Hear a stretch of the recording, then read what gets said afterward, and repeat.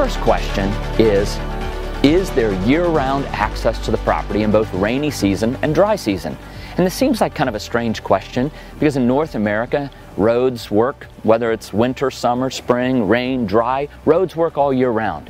But in Latin America, a lot of the dirt roads, where a lot of the projects and developments are located along the beach especially, or up in the mountains, those roads look great in the dry season. In fact, when they're graded, you can drive 45 miles an hour on them, so you can really just zoom right along.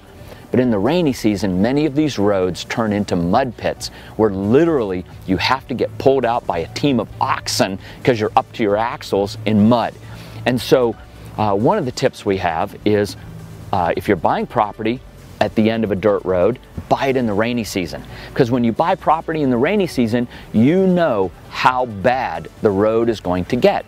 And that's really important because you want to know that you can get to your property in the rainy season. The other thing is creeks and rivers, as they call them. A lot of rivers here, I would call them creeks. But anyway, growing up in northwest Pennsylvania. But these rivers/creeks run dry in the dry season, no water.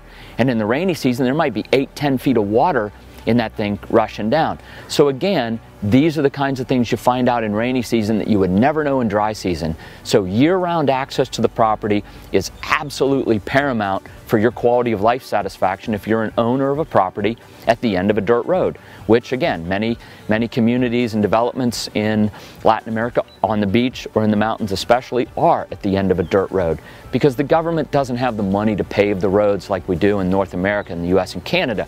A lot of times public road improvements are actually made by the developer, not by the government. I know in our case we've spent over $1 million fixing a public road so that we have the year-round access that's needed by our residents and neighbors at Grand Pacifica specifically and in the other communities that we're building as well.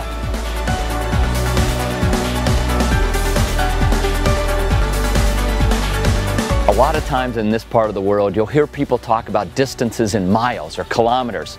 But that's irrelevant. A distance is a time. How long does it take you to get from point A to point B? And it goes back to the idea of the dirt roads versus paved roads and what kind of conditions these roads are in. But at the end of the day, you want to know how long it takes to go from point A to point B.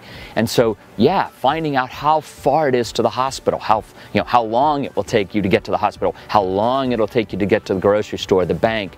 I mean, these are the kinds of things, again, that really factor into quality of life. And I know a lot of people who live in rural parts of the United States and Canada. I grew up in northwest Pennsylvania, and very rural. And for us to get to the grocery store was 15-20 minutes. No big deal. You jump in your car, you drive 15-20 minutes, you're at the grocery store. That is what's important, to feel what's your comfort level for how long it takes to get somewhere, and then make sure you're locating yourself where you feel comfortable.